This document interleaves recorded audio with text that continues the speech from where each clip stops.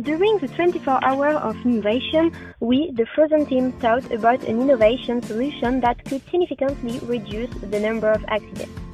About 6,000 deaths due to accidents caused by extreme cold took place in a year. This innovation will be useful for all northern countries such as Canada. The system will allow dwellers from very cold northern cities to travel safely on the road and pavement. In the first part, we will introduce a mechanism that allows pedestrians to walk safely. This mechanism will hit the sidewalks. It consists of piezoelectric slabs in which a capillary tube circulates. It charges an accumulator. This allows supplying the urban lighting when needed. In the capillary tubes, a fluid extracts heat from sewage and is assisted by a heat pump. The heat will be spread on the pavement and melt the snow and ice. It could be used in other situations. We introduce an efficient and independent mechanism that clears snow from roads. The snowblower has a drill to pick up the snow and the ice which are on the ground and send on a turbine to be stored in a huge tank.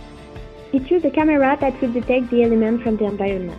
It will have a GPS and move free in the city and know where are the disturbances.